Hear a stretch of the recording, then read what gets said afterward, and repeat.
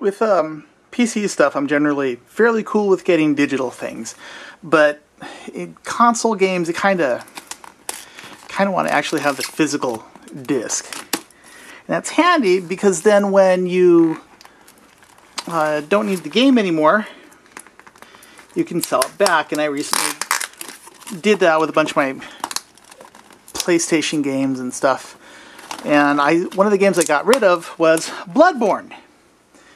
And the astute person might wonder why I got rid of Bloodborne when the expansion just came out.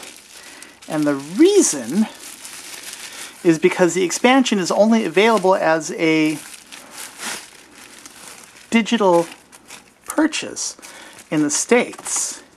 Whereas in Japan, you can get Bloodborne, the Old Hunter edition. Old Hunters, I guess, because there was many Hunters. And I wanted to do that instead. And so I ordered from PlayAsia, PlayAsia if you prefer. And it was released yesterday, and the box arrived today. And that was very unexpected. I don't remember asking for any type of expedited shipping.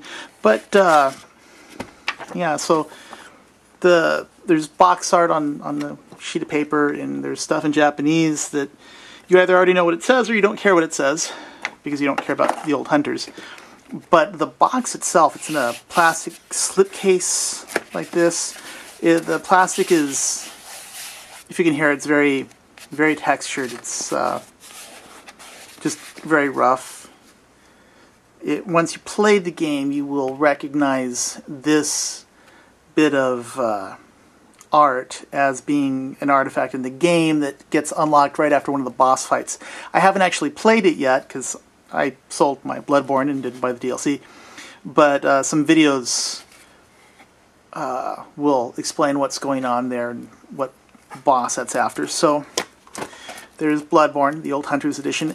It is my understanding that this is essentially going to still be in English because the Japanese version's audio, the spoken voices are still in English.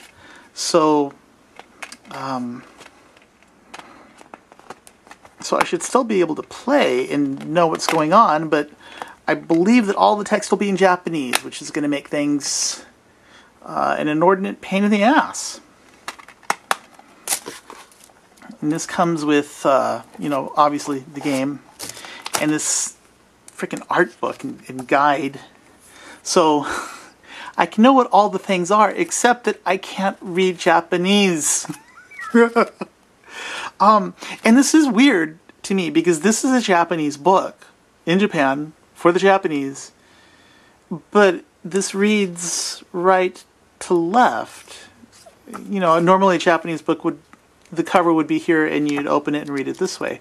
So that's kind of weird. Oh, but dude, this has got like all the maps and shit. Well, that's pretty fucking cool. It's got stats on all the things. I mean, I can't read Japanese, but this kind of stuff I can decipher. I mean the short kanji strings are pretty easy to figure out. I mean, I do know a little bit, but and this is a mini soundtrack, so probably in the Atlas tradition. Oh yes, look, there are 5 audio tracks. God, what the fuck, man? Like, if you're gonna put in the soundtrack CD, put in the whole fucking thing, or just don't, and say listen to it on the disc. Like One Chanbara, I mean, you can listen to the whole thing, you know, well, both in game and on the CD. So yeah, you have. Well, this appears to be all the boss fights.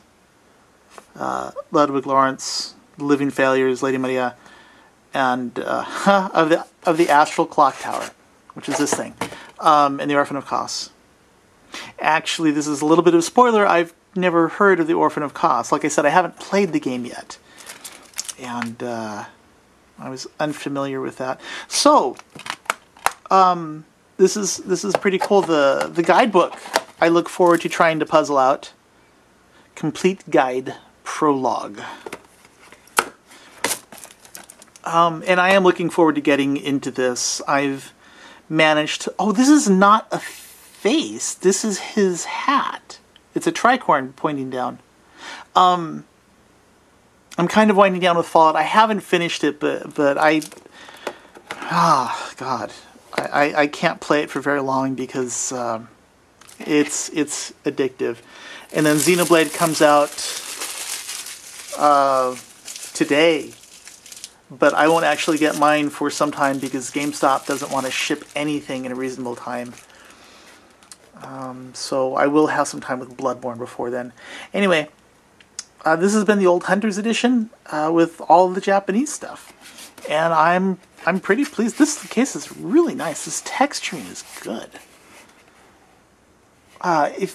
Look, I'm absolutely certain the camera won't pick it up, but it's got a texture like rough-grained leather to look at, but it doesn't feel like that at all. I mean, this does not feel like rough-grained leather at all. It feels kind of slimy. And, I mean, without actually being slimy. I mean, it's dry, but it gives the sensation of being slimy. That's creepy. That's really creepy.